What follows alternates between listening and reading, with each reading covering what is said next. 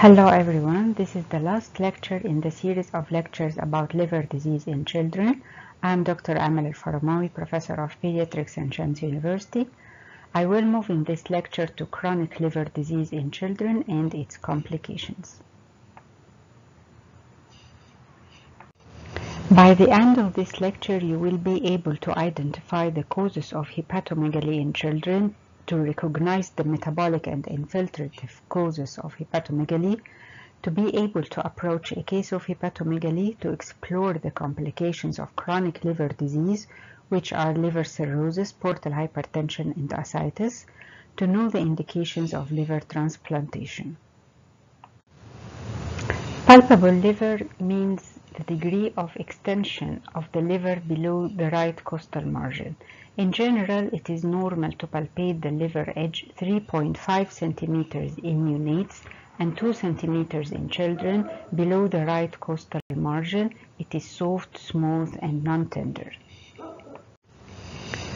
The presence of palpable liver doesn't always indicate hepatomegaly. Sometimes there is ptosis of the liver, which is displacement of the liver downward due to deformity of the chest and hypotonia of the muscles in case of rickets. In right-sided pleural effusion or pneumothorax, the diaphragm will be pushed downward with downward displacement of the liver. Also, in case of subdiaphragmatic collection of air or fluid, the liver will be pushed downward. Other possibility of false enlargement of the liver is the presence of Riedel's lobe, which is a tongue-like projection of the right lobe of the liver, giving the impression of hepatomegaly, but actually it is considered an anatomical variation. So it is more accurate to assess the size of the liver based on assessment of the liver span. The liver span is determined by measuring the distance between the upper edge determined by percussion and the lower edge determined by palpation in the right mid-clavicular line. The liver span increases linearly with age, body weight, and height in both genders. The normal range for liver span by percussion in neonates is 4.5 to 5 centimeters.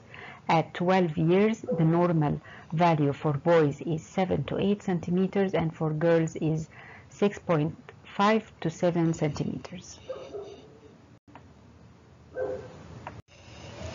Hepatomegaly in children may be due to increase in the size of hepatocytes due to inflammation in case of hepatitis, whatever the cause, viral infection, autoimmune, drug-induced, or toxins. It may be due to increase in the size of vascular space due to venous congestion, as in case of hepatic venous outflow obstruction, Budd-Chiari syndrome, veno-occlusive disease, congestive heart failure. These two subjects were explained in the lecture of acute liver disease in children. In cholestasis due to congenital hepatic fibrosis and Caroli's disease, there is increase in the size of biliary space leading to hepatomegaly. All the causes of cholestasis in children were explained in the lecture of cholestasis in neonates and children. Other possible infectious causes of hepatomegaly include pyogenic liver abscess due to Staph aureus infection, amoebic liver abscess occur with Entamoeba histolytica invasion, hydatid cyst caused by Echinococcus granulosus. With any of these conditions, a non-specific complaints of fever, chills, malaise, and abdominal pain are frequent in addition to hepatomegaly. You can differentiate between them by lab studies. Liver infiltration as a cause of hepatomegaly could be benign, as in case of infantile hemangiomas and hemangioendotheliomas, which are the most common liver tumors in children, or enlarged liver as a part of extramedullary hematopoiesis in case of chronic hemolytic anemia, as in sickle cell anemia and thalassemia. The liver may be also infiltrated by malignant cells, whether primary malignant liver tumors, as in hepatoblastoma or hepatocellular carcinoma, or secondary metastatic tumors, as in case of lymphomas, leukemia, histiocytosis, neuroblastoma, and Wilms tumor.